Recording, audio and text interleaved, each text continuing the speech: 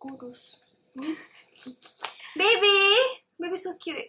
Hi guys. Okay, so alright, cuba duduk macam ni sebab Muhammad kurus. Hi guys, welcome to my channel. Welcome to today's video. I nak kita kena buat apa Najwa?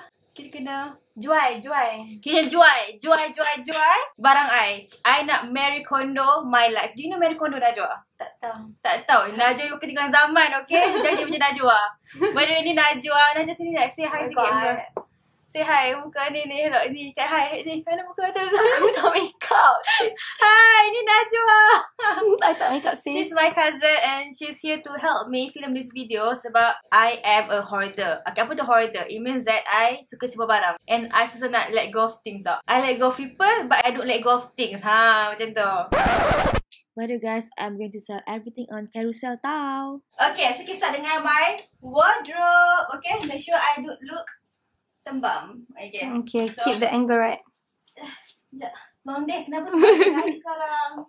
I love my hoodies too much to let it go. Seluar ni, should I sell this? Let go. No, masalahnya what if I need? I tak ready untuk let go lagi. Jadi semua, I punya outerwear. Nampak outerwear I banyak. I wanna sell this. Wow. Okay, oh my god. Price tag tu ada lagi. Price tag. So yang ni I bought it for RM300. Siapa suruh beli and tak pakai sekali pun. So I rasa macam, sebab I'm afraid of colours. Okay, I like to wear nude, black and white. Okay, so I want to sell this. I want to sell this for RM100 je. Okay, dari RM299 jadi RM100. Okay, harga asal adalah RM499. Harga asal RM500. I jual for RM100. So less RM400. Okay, cheap. Okay, kita letak di sini.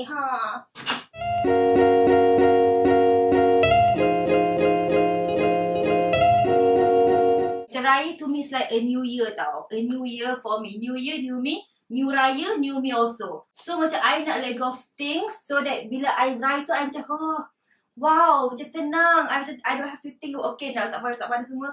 So senang tau. So raya ni I nak macam hidup I penuh ruang. Sekarang as you can see tak ada ruang dalam hidup I. So I nak let go of things untuk raya. And also because like korang kan nak beli baju untuk raya kan. Korang kan nak beli barang untuk raya semua. Maybe korang boleh beli dari I, okay?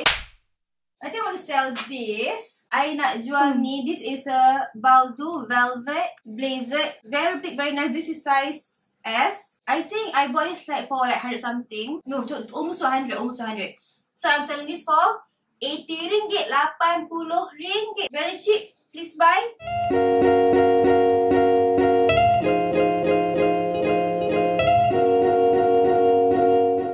Okay, I think I want to sell this.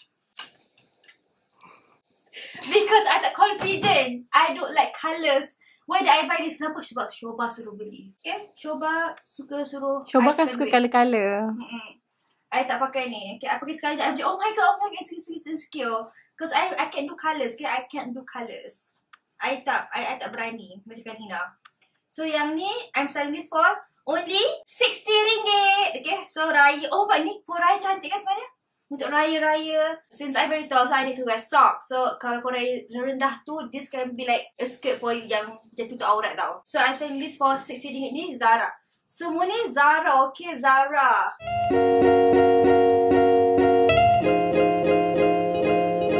Again, I beli ni tapi tak pakai. Because I plan macam ni. I nak pair this with this lah sebenarnya.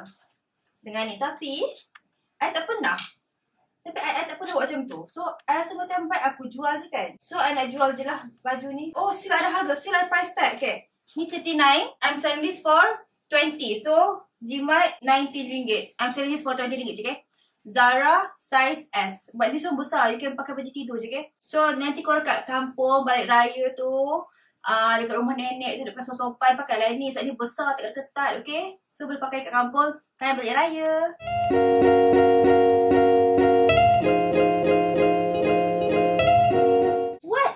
What else should I sell? I should sell this sebenarnya kan Najwa? Seluar you, yes. Bukan, I should sell. Okay lah, I want to sell this because I tak pernah pakai ni, okay. Saya tak pakai ni. Cantik tu. This is, kena je nak beli. Tak apalah. This is monkey. Size 38. I don't know why I tak pernah pakai ni. Dia tak ketat, dia loose. So, tutup aurat semua. Tak ikut bentuk kaki semua. Tak macam tak haram macam ni. This is very halal.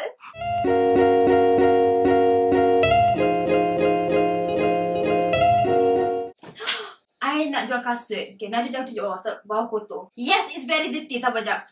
Macam mana aku nak bersihkan benda ni? Lately, I jarang pakai heels. I always pakai my flats because I don't like wearing heels now.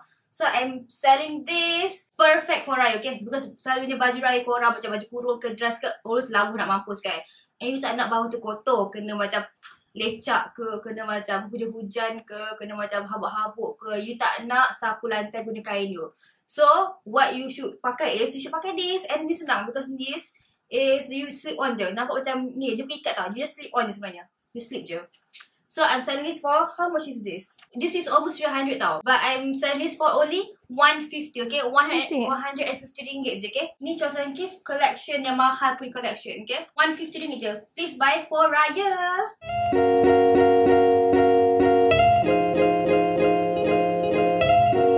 You can sell your makeup ke apa juga tau.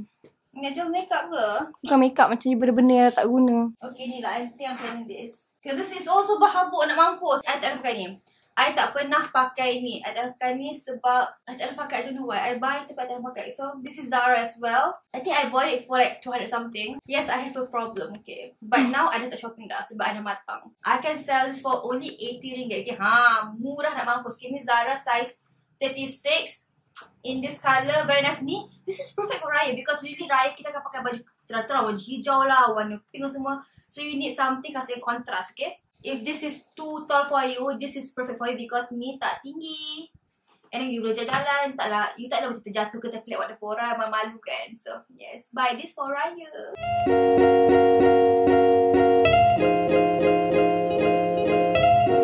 Okay, what else should I sell? What else should I sell? I tak tahu. Najwa, give me cadangan. You have a lot of makeup you tak pakai. Selain makeup. Tudung. You mean this tudung? Yeah. Never! This is my precious, okay? My precious. Tengok ni. Baru tengok ni. Tengok ni. I got this sebab I nak jual ni lah sebab aku guna pun ni. So nak beli ni. Okay, ni sebab I nak slim. Okay, nampak ni. Like this. Oh, makan kau je. Okay, tapi sebenarnya tak slim-slim pun. Okay, I think this is bullshit because I guna ni tapi tak ada beza bukan badan I. And then untuk ni, oh. Wow, look. Sardosis. Nampak ni, ni I beli sebab nak, tangan I nak macam salah-salah tapi macam tak defect pun. Kenapa? Because I tak pernah pakai ni. This is my second time using this. Okay? And this is my, tengok ni, this is my timur barat. Kita tengok barat I berapa. Astaghfirullahalazim, 52. No. Shame. Jangan. Should I sell my handbag? Najwa? Yes. You pakai the same bag je. Should I sell this? You baru beli. No. Memang tak dapat ah. Memang tak. Oh my god. Okay, yes, I'm selling this bag. Okay, this is from COS. COS is very damn expensive. Ni H&M. Ni Zara. Ni COS. I love COS sebab it's good quality. Okay, ada macam COS punya ni 600 aku beli sebab aku bodoh, okay? COS punya hoodie 600. Why did I buy it? I have no idea. I beli from COS sebab I bodoh. I bought this for 500 ringgit. I macam, oh my god, a white bag. I don't have a white bag. So I need this. I beli because I tak ada bag putih. But then, I beli Gucci putih. So I macam, oh buy COS. So I'm selling this, okay? I nak jual ni sebab I tak pakai. No bazir. And I think maybe korang akan pakai kot. I'm selling it for, Najwa, give me a price. Murah sikit lah, tak pakai kan? 250. 250, yes. Yes, 250. 250 ringgit je. Nampak? Cantik gila bukan? 250 ringgit je. I would buy it.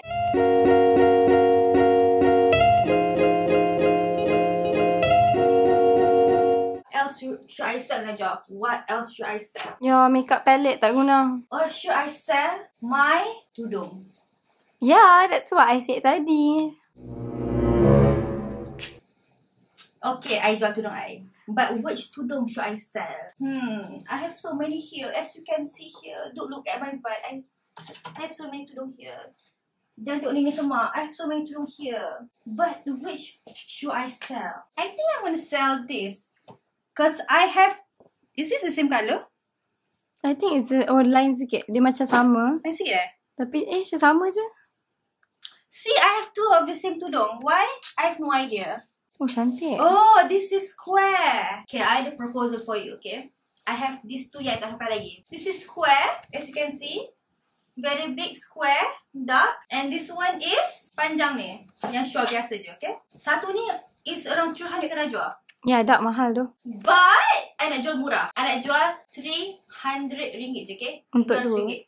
RM300. So, maknanya 150 to 150. So, together, RM200. So, dapat dua. So, kalau jimat, RM200. Half price.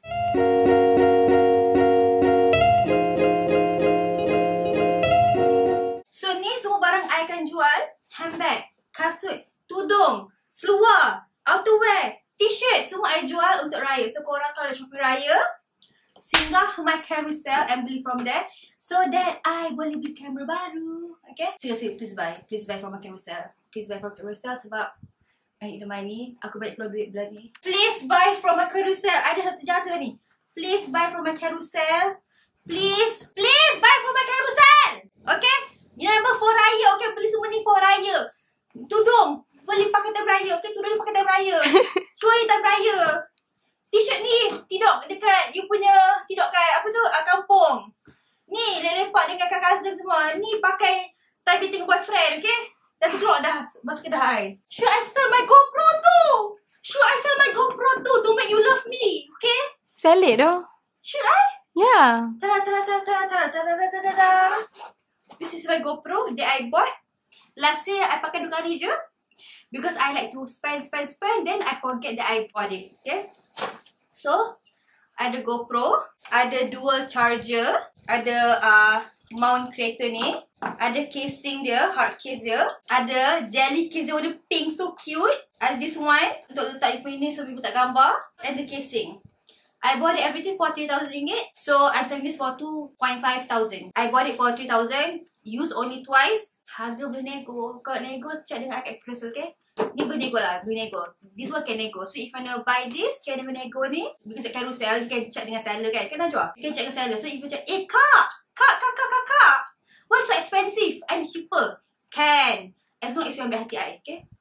Speak nicely to me on Carousell, I might give you a good price, okay?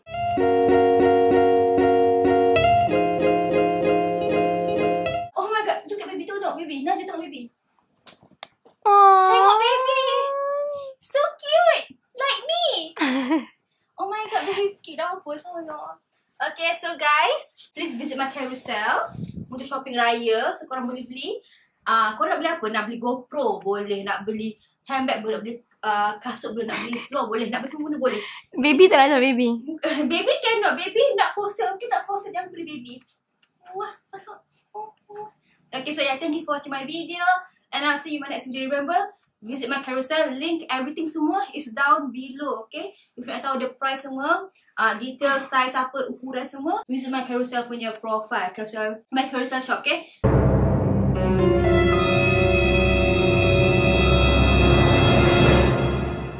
Everything will be linked down below in the description box. So I'll see you in my next video. Bye! Please subscribe baby kata. Hey korang semua. Please subscribe to Kak Nisha's YouTube channel, okay? Okay? Bye baby. Bye!